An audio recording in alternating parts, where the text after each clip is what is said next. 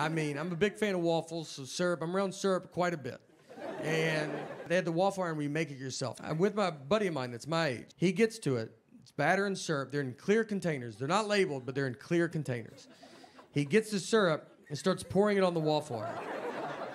He shuts it, turns it over, it cooks. He's like looking at us. We're like, I mean, the whole line's like, yeah, what is that gonna be? And it makes black smoke is what it makes. Just, I mean, dark black smoke. So they threw the waffle iron. They just throw it away. That's what they have to do. Just throw it away. It's over. And now there's no waffle. I mean, we went from all about to get a waffle to it's upside down in a trash can. And then he just turns and looks, and it's just a line of people with that little foam plate